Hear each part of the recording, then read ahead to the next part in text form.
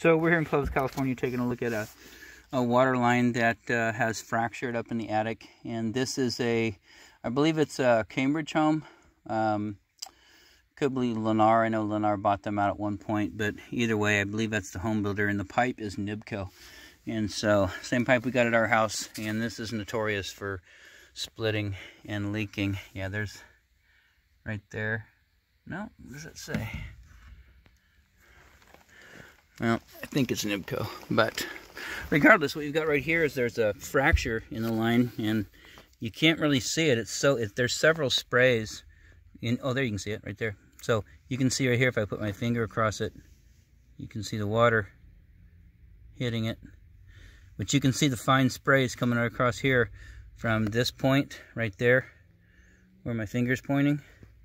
And then it sprays out right here, and you can see these little fine sprays right here, right down in here. So that's one right there.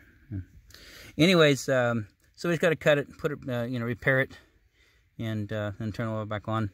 And of course, we're going to give the homeowner a call first to authorize the work. Outside of that, this inspection is done.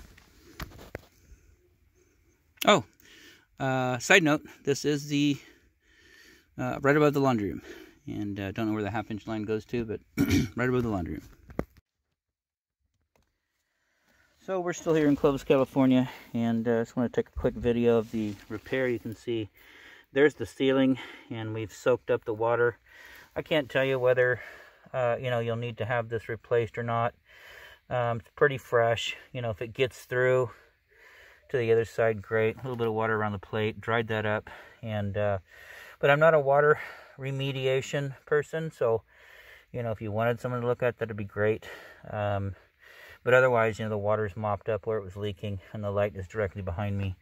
Down here, shark bite coupling, same as the other repairs. We saw some repairs over there at the water heater, and so same thing. Shark bite coupling there, shark bite coupling there, and then this is Uponor tubing. This water piping that we use, it's a Type A, and we don't get these problems with the Uponor tubing. So, anyways. There is there's a lawsuit with the company, and I know you don't want to get involved with that. You can certainly call them and see if they'd like to reimburse you, for the work, but our work is done here. Outside of that, this installation is done.